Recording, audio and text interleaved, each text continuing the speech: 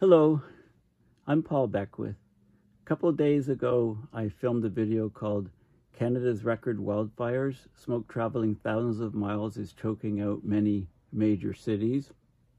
And then I followed that up with a second video called Cascading Feedbacks and the Science Behind the Dystopian Orange Skies in New York City. So there was basically this major smoke out event last week where, Canada's largest export to the US was wildfire smoke. And, maybe it's going to wake some people up, some politicians, but that remains to be seen.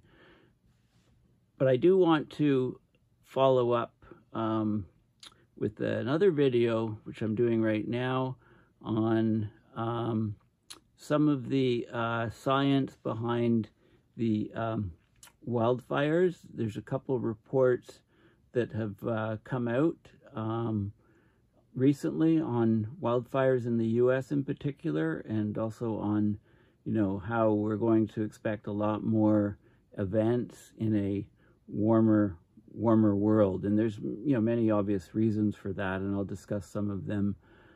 I also really wanted to try to put it into a bit more perspective, how the effect of the quality of this air people have been breathing. And one of the ways to do that is to compare it to the number of cigarettes you'd smoke. So, I could also argue that, if you're a heavy smoker, then you don't need to worry about wildfire smoke, because, what you're doing is far worse but the point is you have a choice to do that. With the wildfire smoke, you're in a city, the city gets blanketed with smoke, and you don't have a choice. And also, every person in the city, to various degrees, depending on how much they were indoors, outdoors, whether they were masked up or whatever, was exposed to significant smoke, which you can then equate to a number of cigarettes smoked. So I'll talk about that in great detail, and also the longevity question.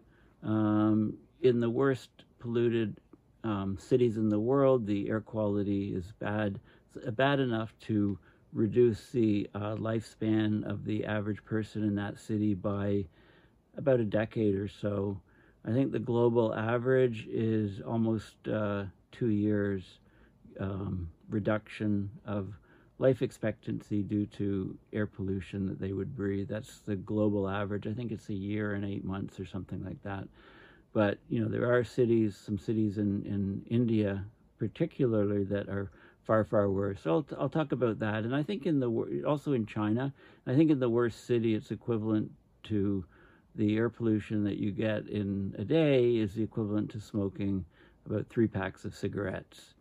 So I'm going to show the data where I get these numbers from in this video as a continuation of the previous 2 that I did on the wildfires. Okay, so this is my YouTube channel.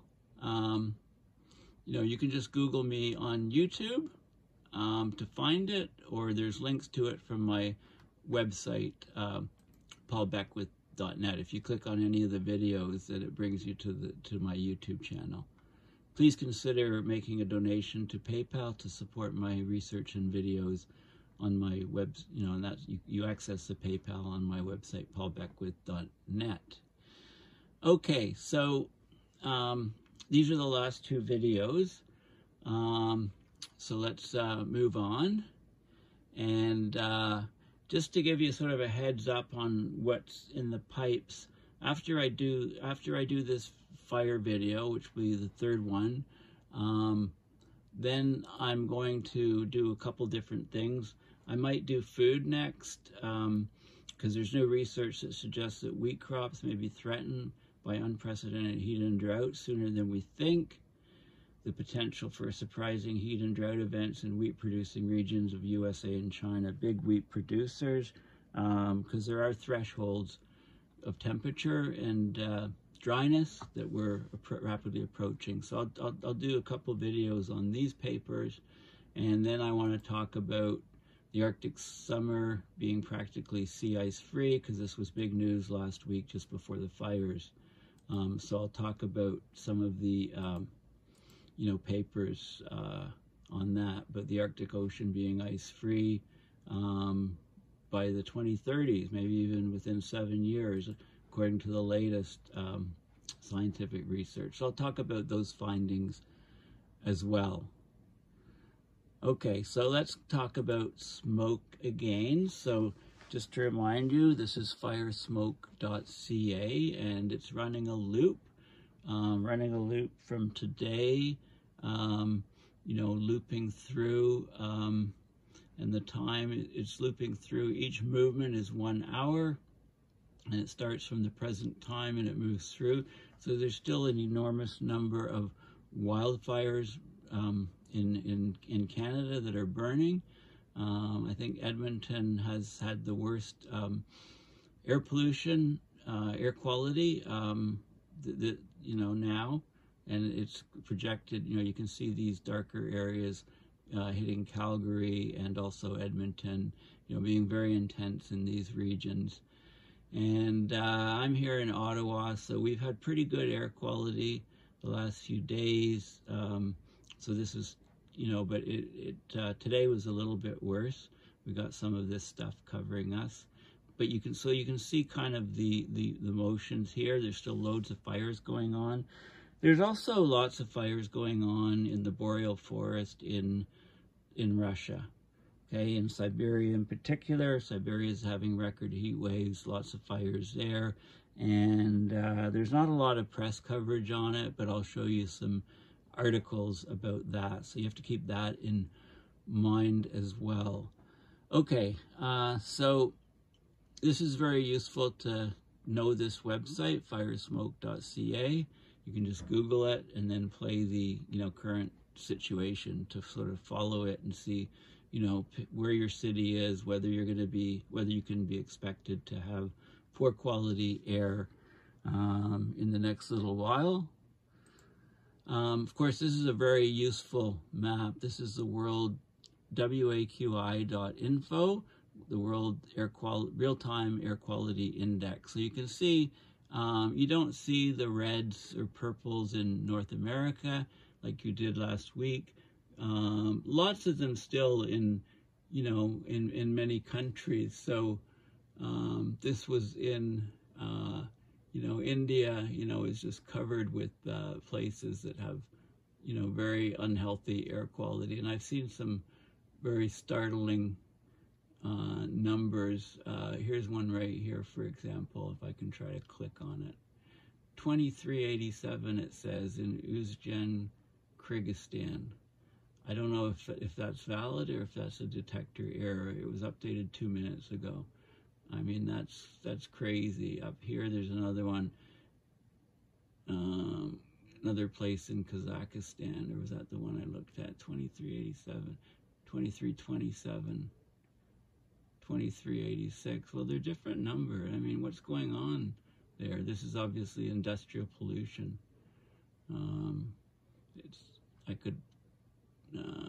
Just trying to, 500 in Turkey there.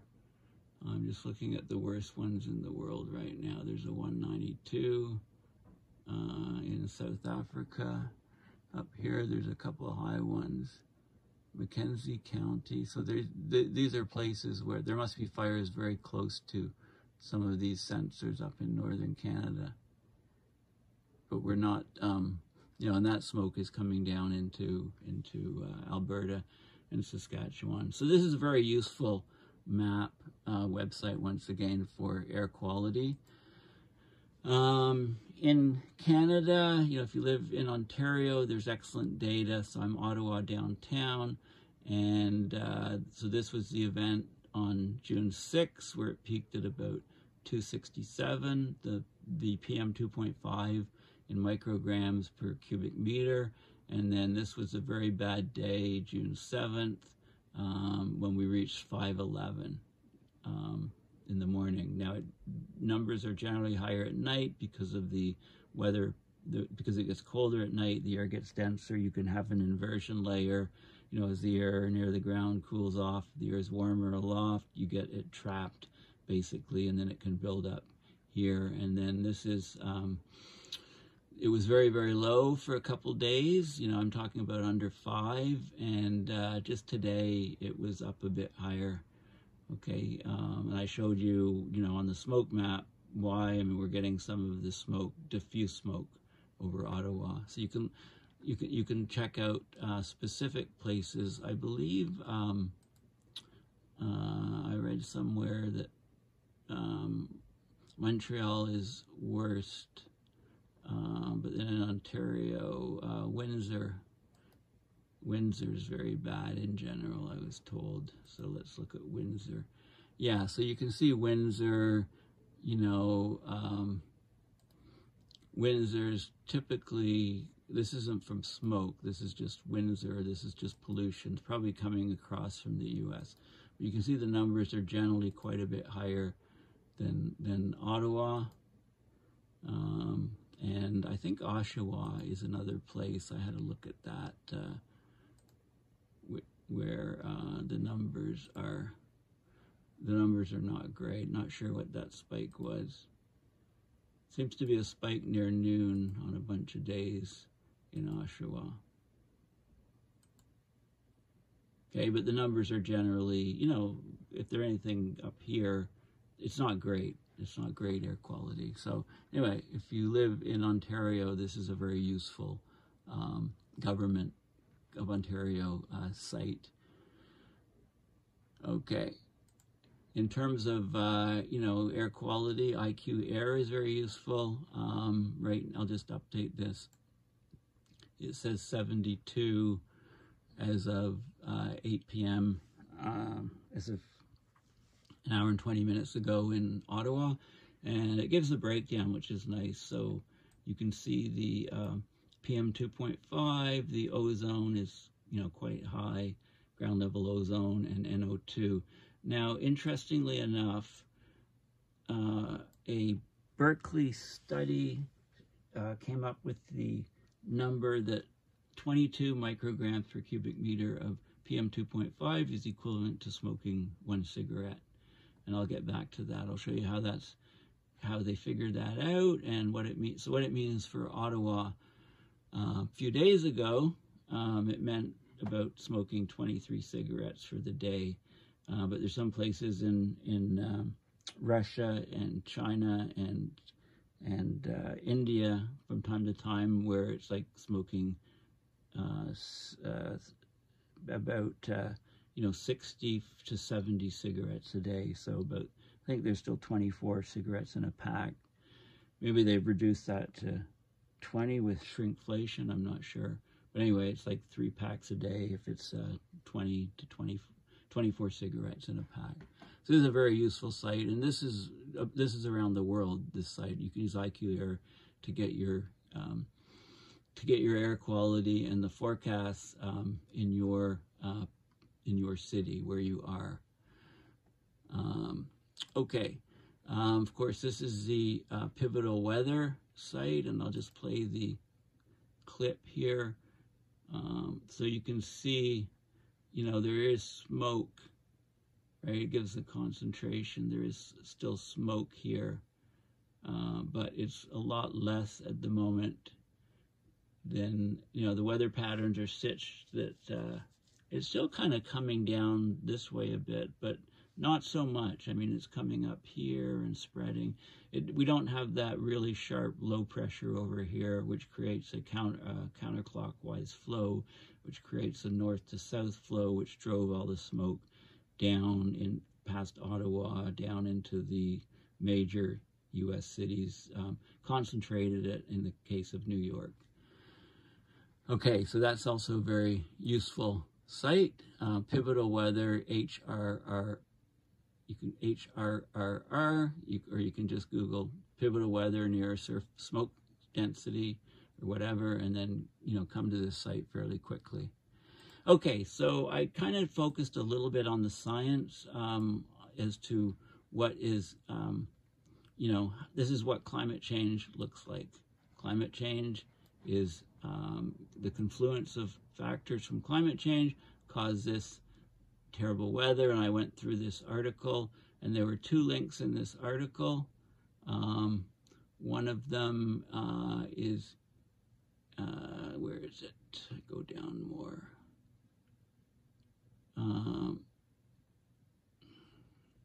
There was a recent study that had a global look at the potential changes in fire weather this century using the Canadian Fire Weather Index, and it suggested the average fire duration could triple, average fire intensity could jump by 31% for a higher end amount of global warming, 3% above pre-industrial. And there was also another link, fairly recent study done in the US. Okay, so I'll look at those studies next. So, okay, so this is the US one, wildfire weather, analyzing the 50-year shift across America. Okay, so, and I think you probably intuitively know a lot of these things, but, of course, climate change is worsening wildfires across the US, many other places too, puts more people at risk. The heat trapping pollution, the greenhouse gases affect the weather conditions, cause the warming, which affects weather conditions, increasing the risk of wildfire. Long-term warming trends are drying out forests, grasslands, and other landscapes. They help fires spread, and they hinder the opportunities to fight and prevent them. The fires are burning more intensely, they're moving faster, depending on the winds and the terrain, and they're also they're lasting for much longer. The fire season is extended on both ends significantly, and some of the biggest fires, they only go out when we turn into the fall, and weather conditions change. But if they're starting much earlier, if they're starting in May and June rather than in July and August, then they'll be burning for that much longer. Okay, so Climate Central looked at historical trends in fire weather. So what we mean by fire weather, it's a combination of high heat, low humidity, and strong winds.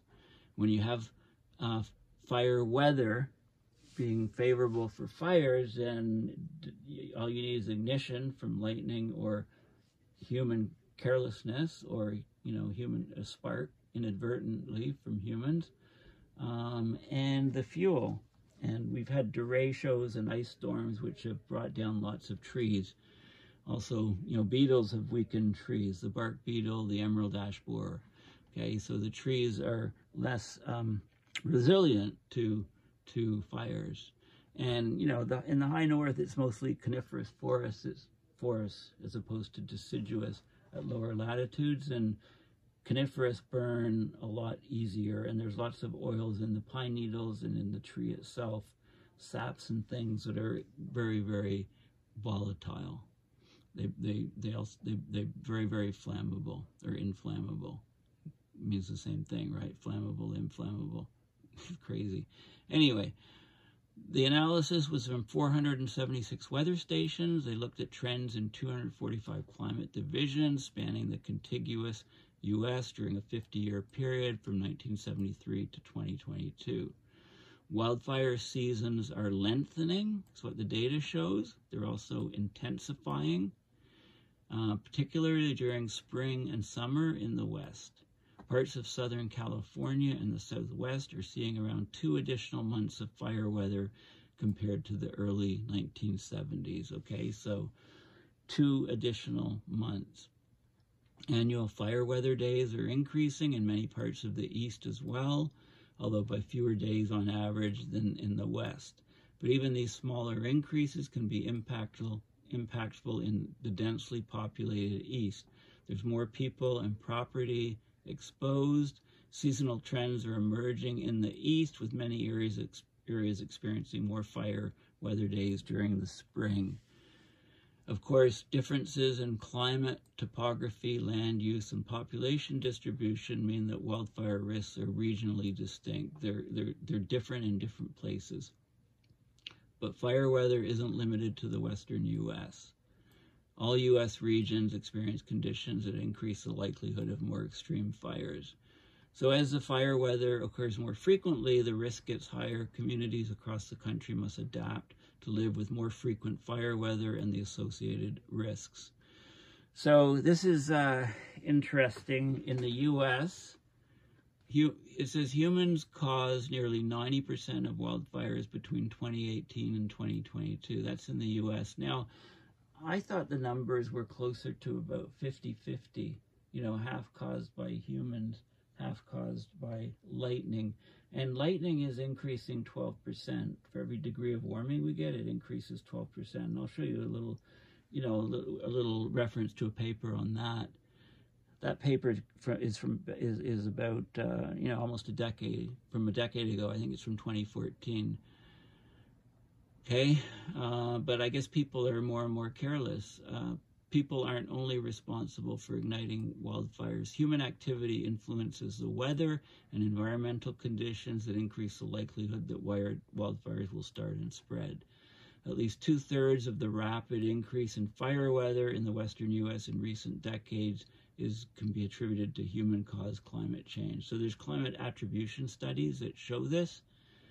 The IPCC, they report their projections are for more frequent fire weather conditions with increased warming. Once a fire is lit, three main factors influence its behavior: the weather, the fuels, the state of the fuels, and the topography.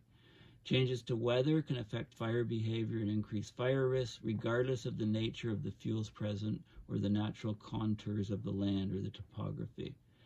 Okay, so fire weather refers to meteorological conditions that promote the spread of wildfires. Variables like temperature, relative humidity, wind, precipitation, and other atmospheric conditions all affect fire behavior. So what they're focusing on here is three meteorological conditions or factors: relative humidity, temperature, and wind.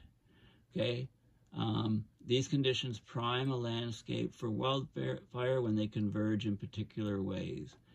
To be considered a fire weather day, relative humidity, is key. It's a measure of how close the air is to saturation. So 100% relative humidity, the air is saturated and can no longer hold moisture. Okay, when the humidity is low, relative humidity is low, the air feels dry, it draws moisture from the land, leaving the vegetation parched and prone to burn. Okay, when the temperature increases, the relative humidity decreases. Now, relative humidity is lowest during the afternoon when air temperatures are the highest, so that's the time to watch out. Hotter temperatures, of course, affect humidity and dryness. They can also have a direct influence on fire behavior because they heat the fuels and make them more likely to ignite. Now, we used to have cooler nighttime temperatures, and that historically meant lower risk of wildfires growing and spreading overnight. But as climate change brings warmer nighttime temperatures, fire weather conditions can extend into more hours of the day, and in fact through the night. And so the fire doesn't sort of settle down at night. It can be just as bad if the relative humidity is still very low and it's very hot. And of course, wind supplies oxygen to the fire, causing it to burn more rapidly. Wind also increases evaporation, helps to dry out the land, which provides more fuel for the fire. Changes in wind speed or direction can cause a fire to shift, can increase the rate of spread and intensity of the fire. And of course, the wind also carries embers, and it can carry them many, many miles and start satellite fires ahead of the fire front. So how do scientists measure the dry conditions for risk of a fire? Well, they use this thing called vapor pressure deficit, VPD. It's similar to relative humidity. It's another way to monitor surface dryness or aridity. The more water vapor in the air, the greater the pressure, the vapor pressure of the water. The greater the difference between the vapor pressure and the vapor pressure at saturation, the greater the evaporation potential from the ground. So as VPD increases, as the deficit increases, meaning the air is further away from saturation. Plants must draw more moisture from their roots, which can lead to plants drying out or dying. Okay, so this is, rather than talking about relative humidity, they often talk about vapor pressure deficit, just to explain what this is. So fire weather is an important precondition for wildfire, but you also need the ignition, and you need, it affects fire ignition, fire weather, behavior, and eventual suppression, because it's a lot easier to ignite if the fire weather is favorable. So fuels are any combustible material that can feed a fire, whether it be grass, trees, leaves, or other vegetation.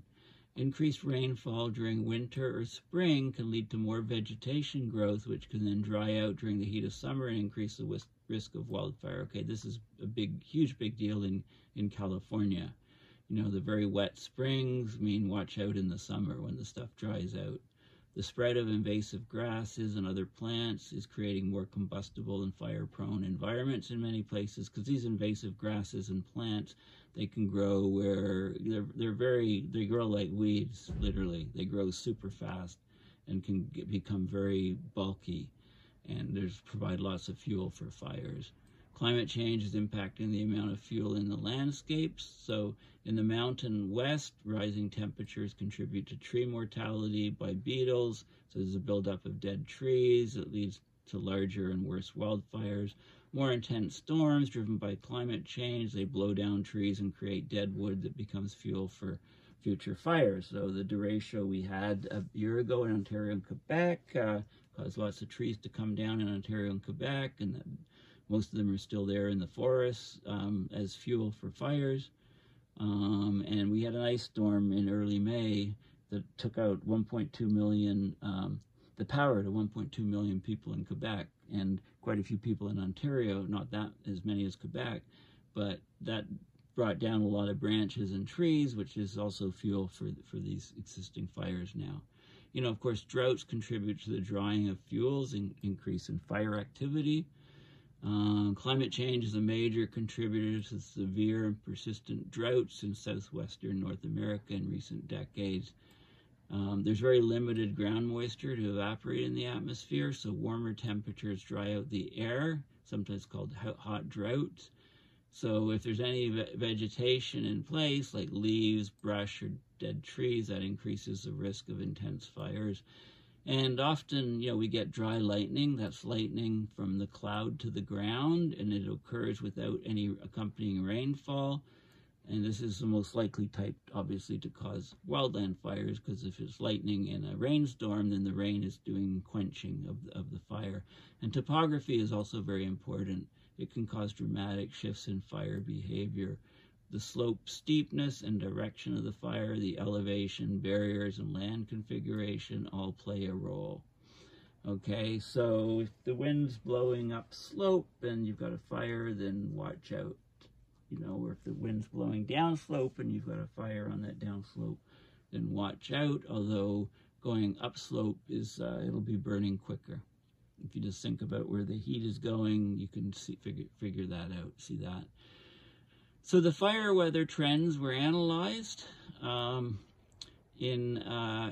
476 weather stations, 245 climate divisions in 48 contiguous U.S. states from 1973 to 2022, the data.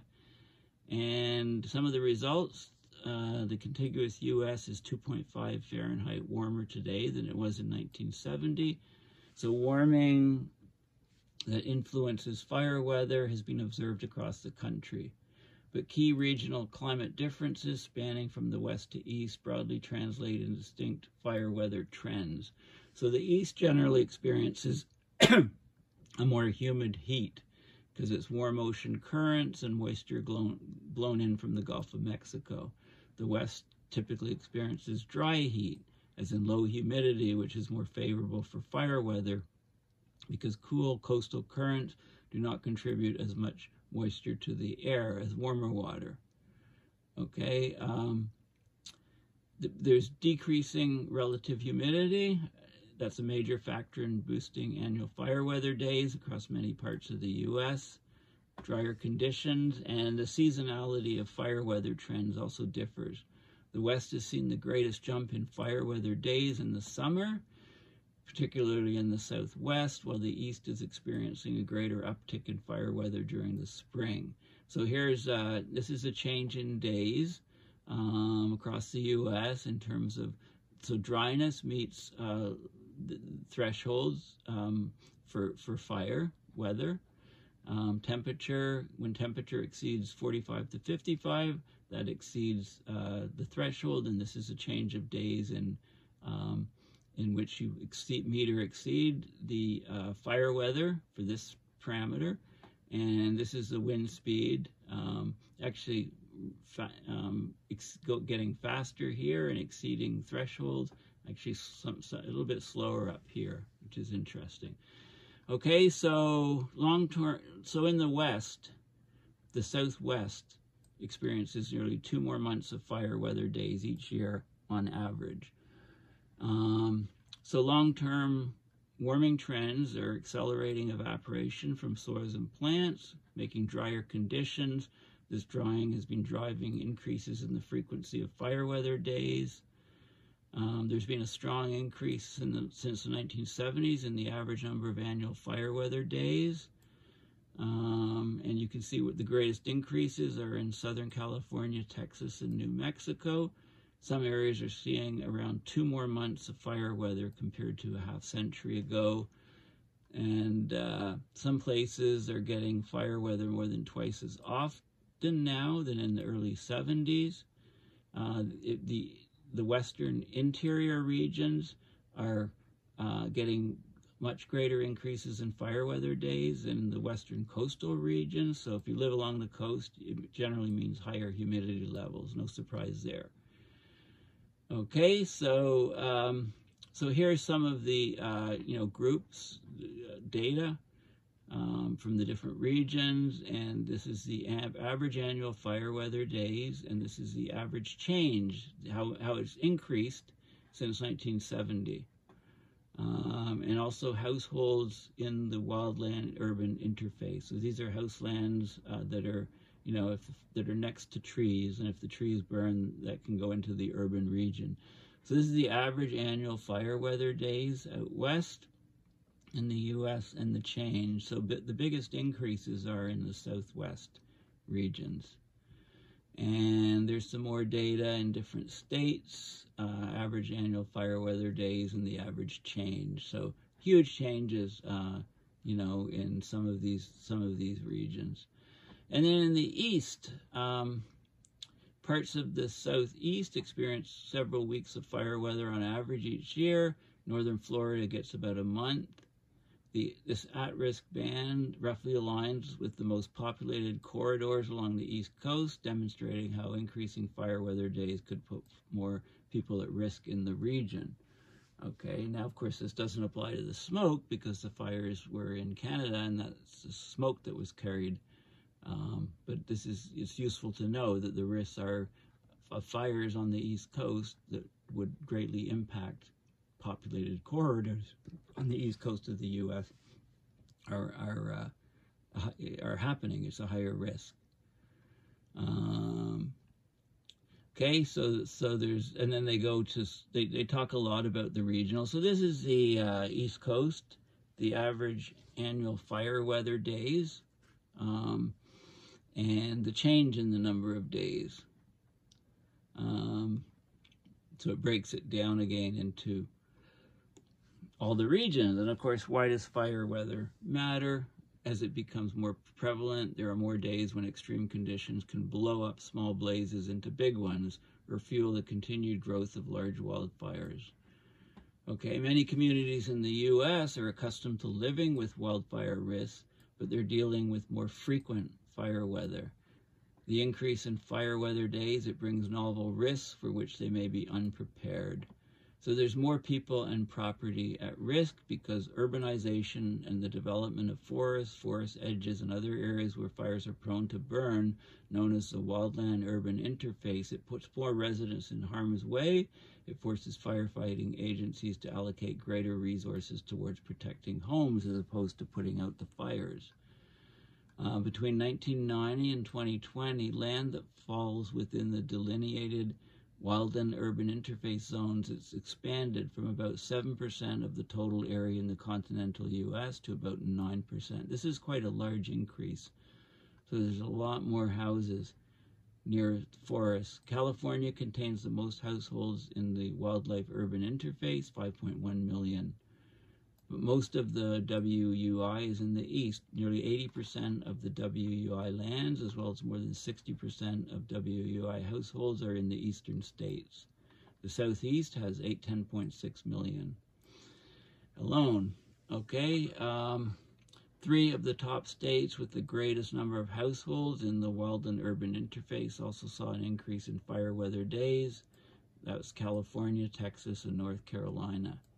The increase of human activity in forested or dry areas, it causes more wildfire ignitions, including at times of year when lightning is uncommon and fires would naturally be rare. And the percentage of human-caused wildfires, it's grown during the past 2 decades. It's a very, very bad trend. And of course, wildfires are very costly. The 2022 Western wildfire season caused about $3.2 billion in damages. Fire suppression efforts cost federal agencies about $4.4 billion in 2021. So we're talking huge things. This is the number of households in the wildland urban interface in 2020. So, you know, lots in California, lots in Texas, here's Florida, and some of the eastern states. And fire weather conditions, they restrict the ability of firefighters to manage and put out wildfires. With climate change, nights have warmed significantly, even more so than days. This has decreased the overnight relative humidity that once helped firefighters gain control over wildfires. Okay, so as there's larger and more numerous fires, the resources of the firefighters are stretched thin, forcing difficult decisions about responding to some fires while allowing others to burn unchecked. You know, of course, smoke. Smoke is a dangerous pollutant, can contribute to a variety of health problems, including exacerbating asthma symptoms, increasing susceptibility to some viruses like influenza or COVID-19. So, good job all this smoke didn't happen a few years ago when COVID was just getting going, because it would have exacerbated the number of people catching COVID. Right, anything that harms the lungs and weakens it makes us less resilient to the effect. Smoke exposure poses especially high risk to those with other health problems, particularly among seniors and others with weakened lung health. And of course, it's not isolated to areas near a wildfire. Large fires in the West or in Canada can affect air quality from coast to coast. And prescribed burning is when you, the weather conditions that are favorable for prescribed burning, you know, controlled fires burning, when you know the fire can't spread, those time periods are less and less, so they're having to do more prescribed burning at the same time, and that harms the air as well. Planned power outages, okay, in California they have these, you know, when the winds are high and the fire risk is high, they try to avoid ignitions of the fire from down power lines and other equipment. Remember a few years ago, the down power lines, I think, started the fires, which then went through Paradise in California. So they call these public safety power shutoffs.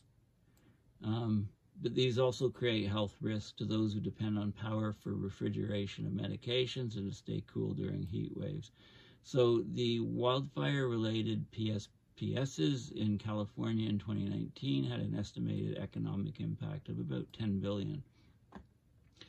Okay, so how do we adapt to more frequent fire weather? You know, land use management techniques to eliminate excessive fuels, like prescribed burns, thinning of small trees, creating defensible space around homes and other structures, allowing small fires to burn themselves out when it's safe to do so. So adaptation to more fire weather in a warming world is critical. Okay, reducing carbon pollution is essential. Okay, and yeah, so they go a little bit more into the methodology and stuff. But anyway, it's an excellent paper, and I'm just going to mention some other things, and these are accessible. There was a paper back a while back in 2021 that was talking about the dominance of wildfires' impact on air quality exceedances during the 2020 record-breaking wildfire season in the U.S. Okay, so there was a record-breaking wildfire season in the U.S. in 2020. We'll just look at the abstract. So this basically looks at the PM 2.5 particles with and without the fire. During August to October of 2020, Western wildfires contributed 23% of surface PM 2.5 in the contiguous U.S., 43% on the Pacific coast and mountain region, 42%. You know, it peaked on September 14th, 2020, when 273 air quality exceedances were recorded, and the wildfire contributed 41%, 81%, and 72% to surface PM 2.5 concentrations in the contiguous U.S., the Pacific coast, and the mountain region specifically. Okay, so, you know, it goes through, if you want to find out a bit more about this, you can see the passage of the smoke, etc. But that was from a few years ago. I just wanted to point out that paper. This is human-caused wildfires by geographic area. So 2022, look at that, 61,429. If you look at the number of human-caused wildfires over time, this is the peak in 2017. There's an even higher peak in 2021, right? I mean, the numbers are scattered, and this is the human-caused acres burned. So acres burned due to humans, really large here, right? This is human-caused fires. So, you know, this is some interesting data here. And some wildfire statistics, Congressional Research Service, they talk about 193 million acres of the National Forest System. That's the Forest Service within the U.S. Department of Agriculture, carries out management and response across 193 million acres. Department of the Interior manages more than 400 million acres. And you can look at some of the, since 2000, an annual average of 70,025 wildfires have burned an annual average of 7 million acres. That's about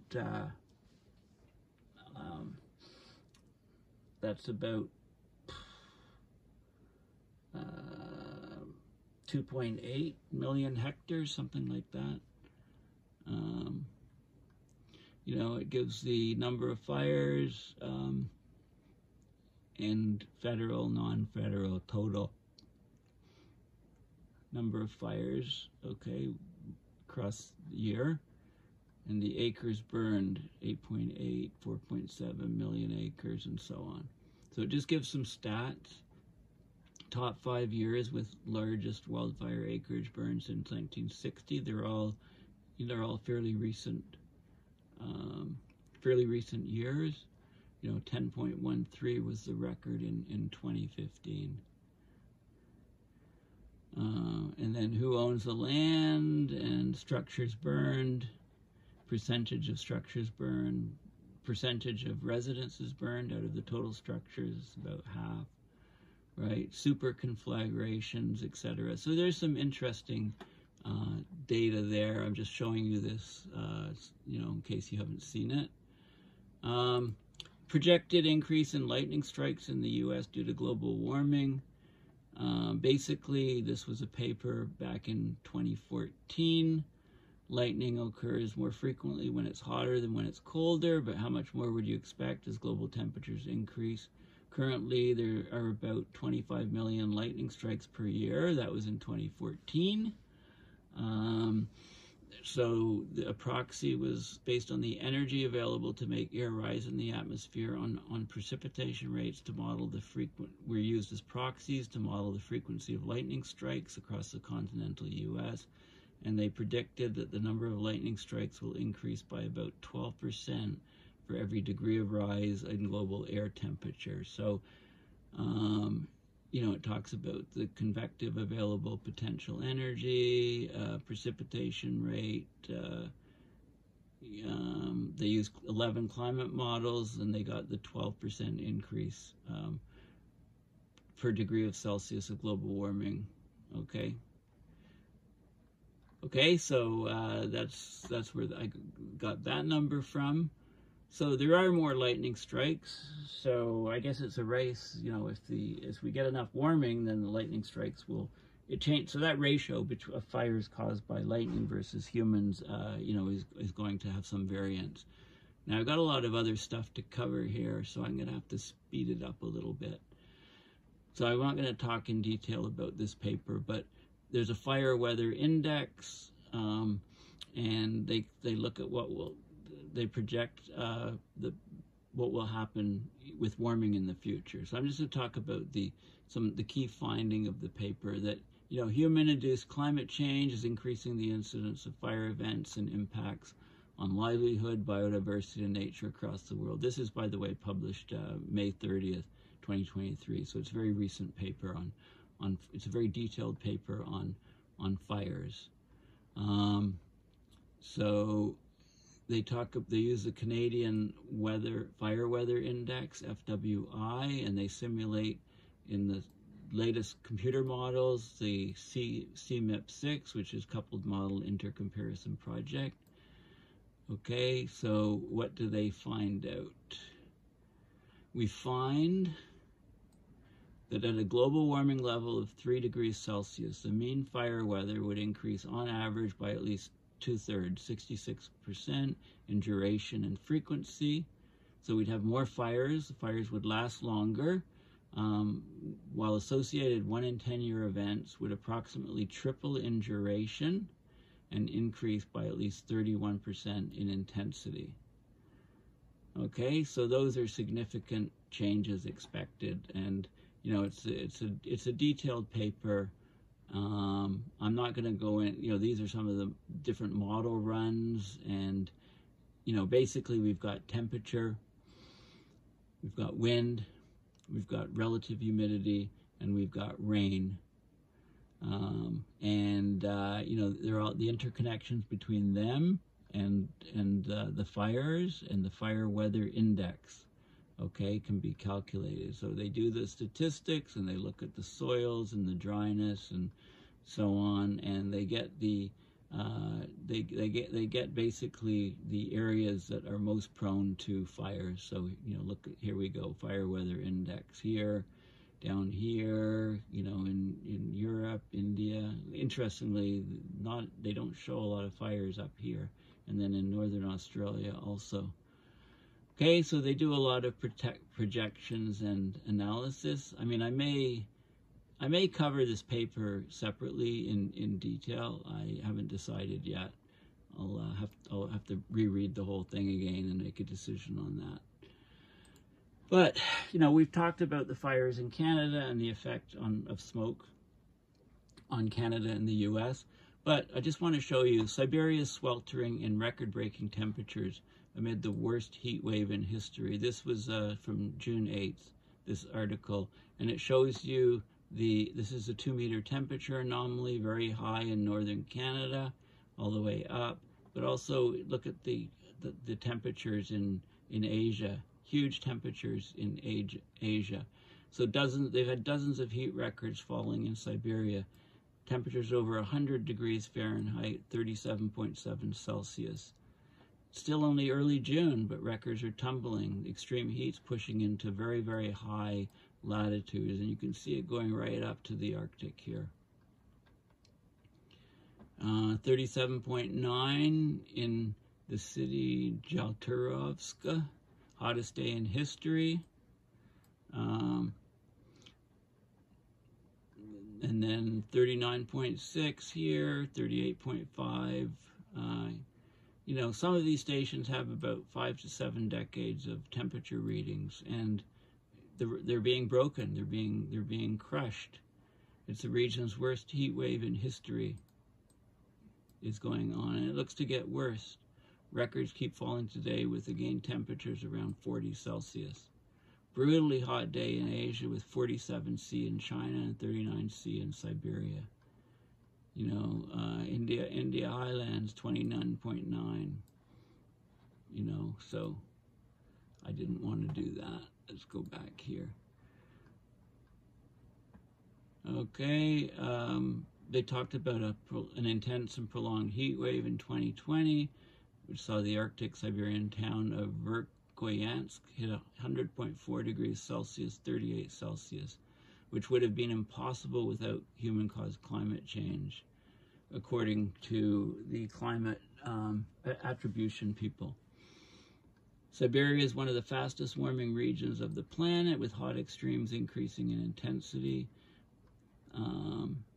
And then, of course, wildfires raging in parts of Russia have left at least 21 people dead. Right? Wildfire season is taking hold in the Northern Hemisphere, along with Canada. And Siberia, along with Canada, has been grappling with significant and intense wildfires.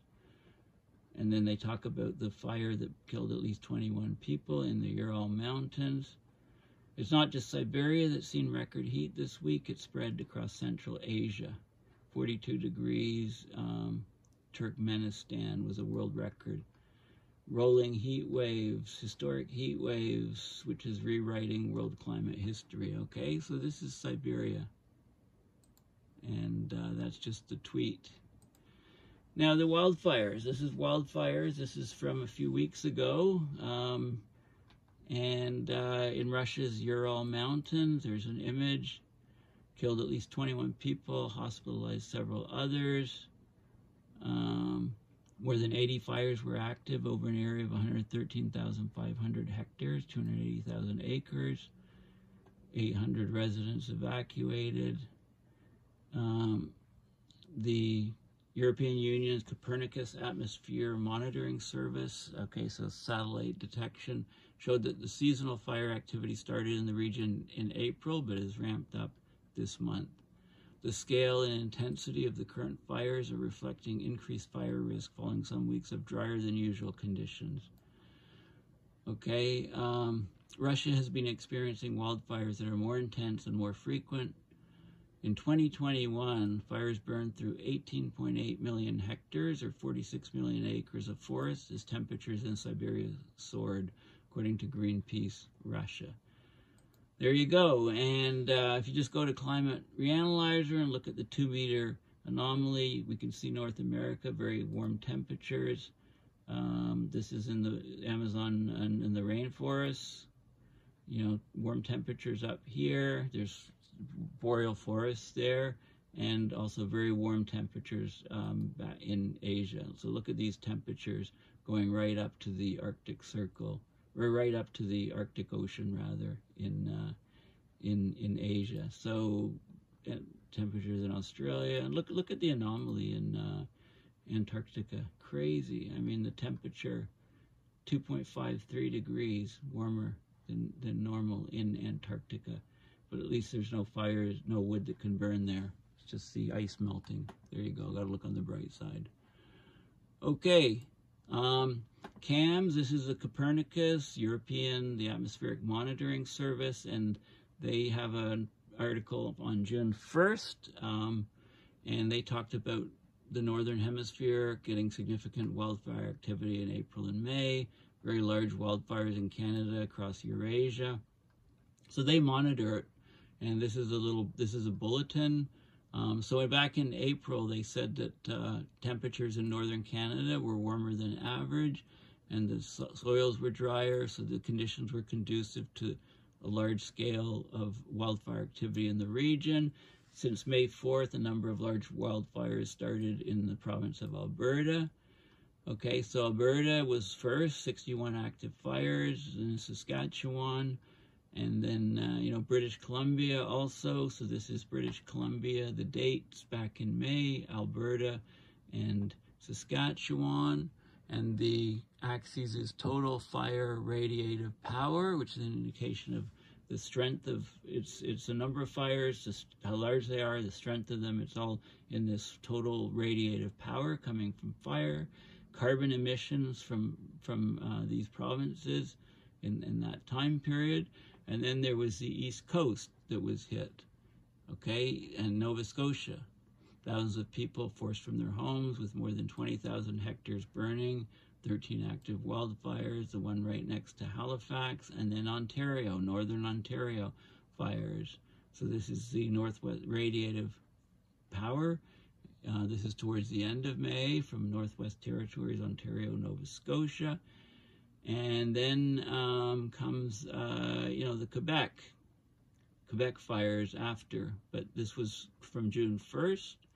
Okay, so this was before the smoke event, so they showed the total fire radiative power for the month of May across Canada, so mostly in the west. They also said that there was significant activity in Russia, so they monitor it in Russia. According to Russia's Aerial Forest Protection Service, as of May 31st, firefighters were battling 55 active fires. Second wave of fires is expected in July, August. So here's the radiative power from the Russia fires, and then the carbon emissions coming from there. And there's some more data on the Russian radiative power from the fires and the emissions. Carbon emitted. So very useful data from, that's just to remind you, from Copernicus, CAMS monitoring Northern Hemisphere wildfire activity. And then of course the smoke has reached as far as Norway from Canada, so you can see the smoke here, and it's come across here it's come across and it's reaching Norway. Okay, the smoke from hundreds of wildfires burning in Canada, which already blanketed parts of the U.S. and placed around 75 million people under air quality alerts. It's reached Norway, so the plumes have gone all the way across. People in Norway may be able to smell and even notice the smoke as a light haze, but should experience no health problems because it's very diluted. Okay, the plume has spread across swaths of Europe, but it's diluted. And it's not unusual. Like in 2020, smoke from California's record-breaking wildfires was detected in Svalbard. But of course, if it goes up to the Arctic, it can darken the surface and cause feedbacks. It's interesting. This CNN article, it says the Arctic is already warming about 4 times faster than the rest of the world. Most people don't say that yet. Although, it's good. It's accurate reporting. Now, impact of air pollution on life expectancy. So in 2019, air pollution shortened the average life expectancy by 1 year and 8 months. This is globally, okay? Many factors can lead to poor health and reduced life expectancy. Air pollution is one of them. Currently, air pollution is the 4th leading cause of death globally, accounting for nearly 7 million deaths. Now, I've seen it reported as high as 10 million deaths. So current levels of air pollution have reduced life expectancy by 1 year and 8 months on average worldwide.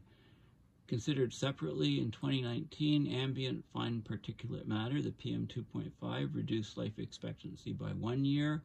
Household air pollution, so indoor air pollution, by 0.7 year, and ambient ozone by about 0.1, the rest 0.07. Air pollution reduces average life expectancy by almost as much as tobacco use. So here is the life expectancy reduced from tobacco, dietary, smoking. Air pollution is next. And this is the PM2.5 chunk, this is household chunk, and this is the ozone chunk. High fasting, plasma glucose, unsafe wash, unsafe sex, secondhand smoke, occupational. So secondhand smoke is significant too. Okay, and then it goes through disparities, years lost in different regions, and so on. Okay, so that's interesting. And then, there's this article, air pollution slashing 10 years off life expectancy in Delhi, the world's most polluted city. Okay, so air pollution, your life expectancy if you live in Delhi is shorter by about 10 years. Despite COVID-19 lockdown slowing economic activity since 2020, a new study by a U.S. research group shows New Delhi, India's capital, has been ranked the world's most polluted city, where people have lost almost 10 years of their lives to air pollution. Across the country of India, it's 5 years. Bangladesh is the world's most polluted country overall, followed by India, Nepal, and Pakistan. People living in Bangladesh's capital, Dhaka, are losing nearly 9 years of their lives to air pollution. The national average for Bangladesh is 6.9 years. Okay, and they talk about the Air Quality Index and the World Health Organization guideline for annual average particulate pollution of 5 micrograms per cubic meter. Okay, because that's the most dangerous air pollution, those PM 2.5. Delhi's more than 10 times the safe limit. See, the problem is these PM 2.5 particles, they can penetrate and settle deep in the lungs, causing severe health issues, including respiratory and heart diseases. They can actually cross the barrier, they go into the blood. More than 500 million people who live in northern India are on track to lose 7.6 years of their lives. So it's very alarming. Right, and it goes on with some more details. Yeah, here, I love this. It would be a global emergency if Martians came to Earth and sprayed a substance that caused the average person on the planet to lose more than 2 years of life expectancy. Right? But, that's what we're doing with our air. Okay, so that's very interesting. Now, yeah, okay, so I'm going to finish up, I think, soon with cigarettes. So PM 2.5, how bad is it for human health? Okay, so you can look at it in terms of cigarettes. 1 cigarette per day. So Berkeley Earth, these are their findings. 1 cigarette per day is equivalent to 22 micrograms per cubic meter of PM 2.5. Okay, so there you go. Okay, so when Ottawa hit 511 for the day, last Wednesday, that's about 23 cigarettes, so that's like smoking a pack. What are the worst places in the world? Well, here's Vancouver. Vancouver's pretty good air, but they showed, this is a very interesting map showing the number of cigarettes equivalent that you would smoke for the air quality of the region that you're in. So Vancouverites indirectly smoke